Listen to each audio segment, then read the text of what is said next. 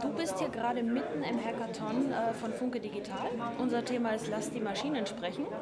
Also wir haben unsere Sponsoren und Partner und die helfen uns tatsächlich, diesen Event zu einem Erfolg zu machen.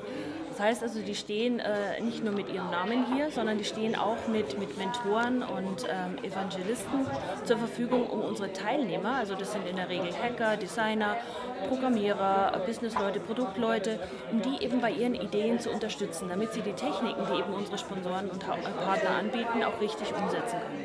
And it's more about building a conversation, a human conversation, than it is about, coding with complicated technologies. And because at the end of the day, Alexa is there to help you, right? And to build a skill means teaching Alexa something new that will help people.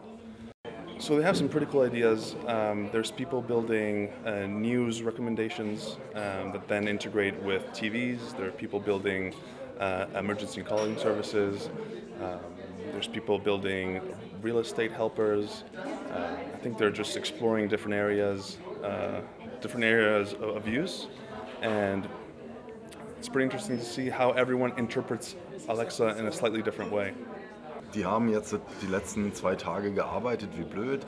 Ich bin gestern um 11 saßen hier noch wahnsinnig viele Leute und haben überlegt und programmiert und Sachen umgeworfen. Alle haben extrem hart gearbeitet und von daher bin ich gespannt, was sie mit dem Thema sozusagen gemacht haben und in welche Richtung die meisten Teams gearbeitet haben.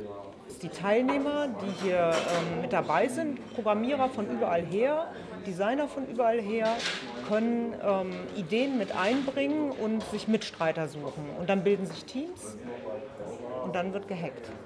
Also uns hat es sehr gefallen, das Format. Wir finden, es passt auch sehr gut zu uns. Und ich denke, dass es davon eine Fortsetzung geben wird. Mitmachen darf jeder, der Bock hat.